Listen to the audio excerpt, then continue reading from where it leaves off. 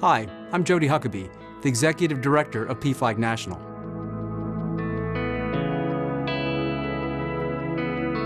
PFLAG is a national parent, family, and ally organization that brings together family members with LGBT people, lesbian, gay, bisexual, and transgender people, to do three things: to provide support for families and for LGBT people in their own coming out processes, to provide education in local communities, and provide advocacy to change the laws to end discrimination at the local, the state, and the federal level. We serve everyone who is interested in these issues, mostly parents and family members and LGBT people together. One of the stories that illustrates quite well the new face of our organization is the story of Ellen, her husband, in Omaha. With the three kids that they have, one of them was identifying as trans, or at least gender nonconforming. And the school where the children were going, the school administrator said that for the boy that was not being quite boy enough, who was expressing himself a bit too effeminately, could not come back to school the next year unless he was coming back presenting and acting like a boy.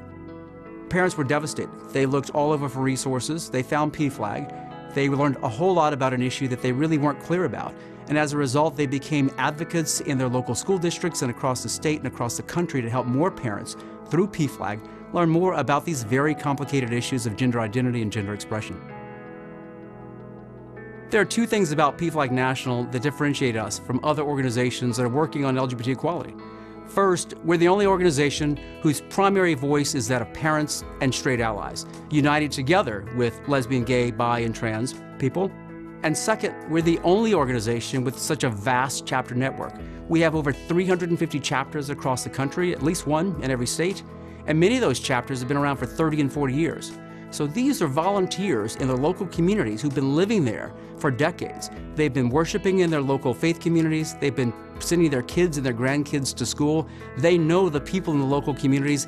They know how to make a difference in terms of changing hearts and minds around these issues.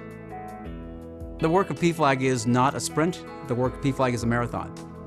We undoubtedly know that we're going to reach civil equality, perhaps not in my lifetime, but we're going to reach civil equality for LGBT people in this country.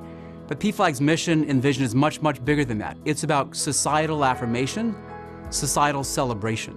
And that's about changing hearts and minds long, long after we reach civil equality. So PFLAG National is moving forward with that intention, and we need support. We need the financial support to build a greater infrastructure so that we can truly change hearts and minds and reach societal affirmation and celebration of all people, including LGBT people.